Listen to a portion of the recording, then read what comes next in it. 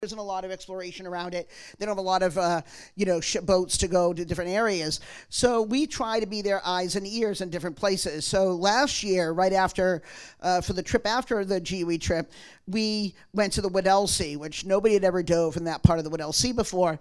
And by the end of the trip, we had found what we think, we don't know, but we think, just might be 2 new species. So this is one of them. This is some kind of a pelagic hydroid. It was found in 3 meters of water, about the size of about 3 meters or 3 centimeters around diameter, and nobody knows what it is.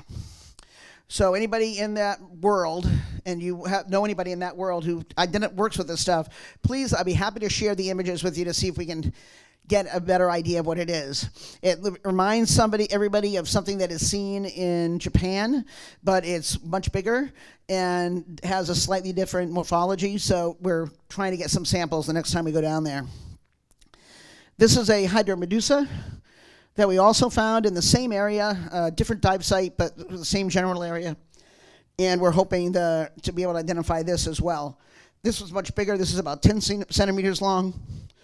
And it was in about 6 or 7 meters of water.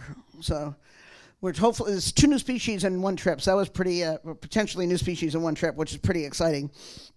The other thing we're going to be working on when we go down there next time is we're going to be. They've asked us to start doing some work around this shipwreck that you guys all dove on last time. I showed them a lot of this particular trip we were on with GUE.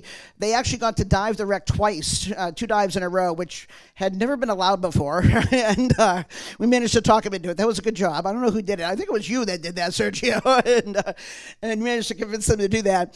And we got some, because he did 2 dives back to back, people knew a little bit about the wreck and therefore got some really nice shots, including some areas of a lot of the life that was under the wreck. So when I showed these to some of the scientists nearby that work at Palmer Station, which is not too far away, they asked us they said, would you please add this to your list to go to every year?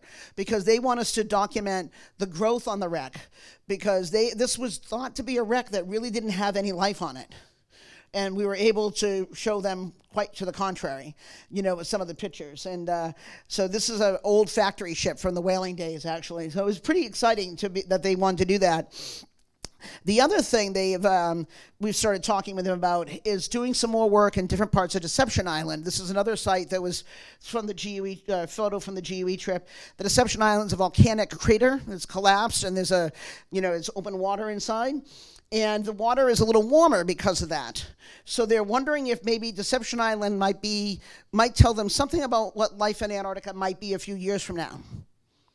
Right? So they're kind of interested in looking at that. They're also interested in what they're afraid of is maybe there might be some sea star wasting disease that they've seen in Deception Island, and that's something else that they're asking us to keep a very close eye out for.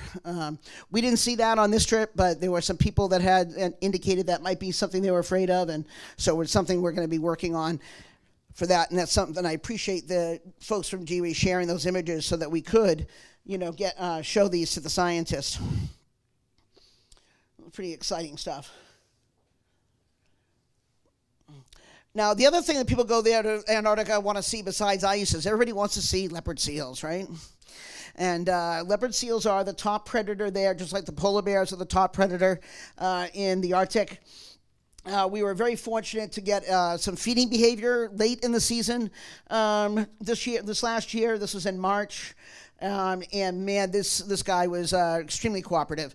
Really didn't care that we were there because all they cared about was the penguin, And the way they kill the penguin is they grab the penguin by the feet and then they do this on the surface, smashing it on the surface, and basically breaking the penguin apart. And it's pretty brutal, man. It is pretty brutal to watch, But they are not, this is kind of, you see in the predator mode, they are trying to hunt and do a lot of hunting before the ice freezes over. Usually they're not quite that bad. Okay, they're not quite that aggressive. I'll show you a little bit of images of that.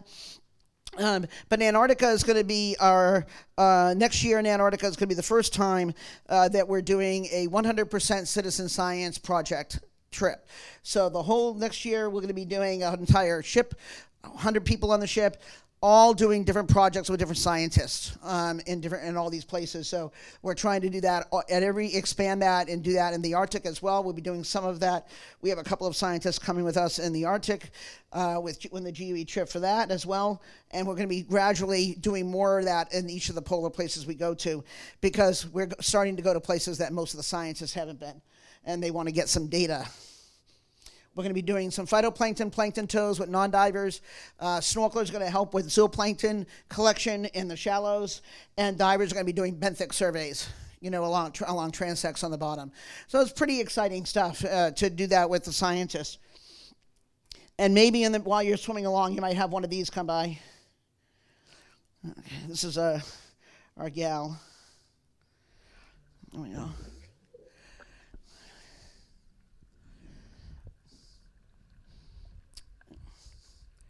Remember that they are very solitary animals, so if they see their reflection in the dome port, they get a little nervous, about because they think it's another leopard seal.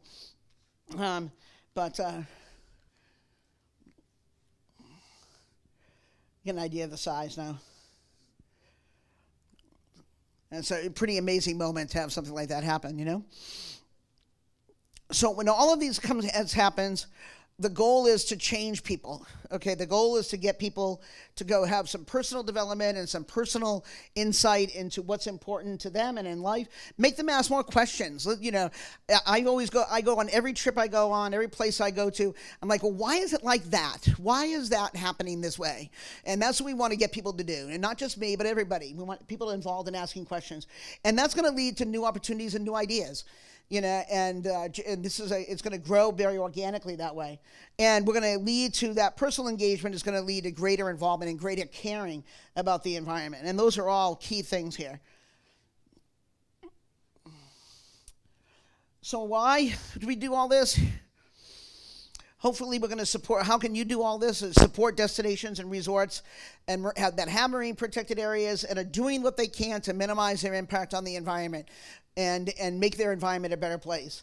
We want to create new opportunities for people to have research and education, and we're hopefully doing that in a lot of places, not just the polar environments. And we're going to use it to raise money. If last year was a fundraiser, earlier this year we raised $20,000 for GUE, so that and the program we're doing next year, GUE is going to be one of the beneficiaries of that, as well as the Arctic program. So hopefully raise at least that much money next year, if not more, for next gen scholars and to support that next generation coming up, because that's the thing that's important to me, and I think that's the same thing that's important to Jared, because we want to inspire people to be different and to change, because we're too old, we got to get these young people to do it for us, we may have screwed it up, but we're going to have to get them to fix it, but I'm sorry about that, but it is unfortunately the way it is. So I want to thank all of our photographers for helping and for letting me use these images in this presentation, and I'll be happy to take any questions or comments. Thank you.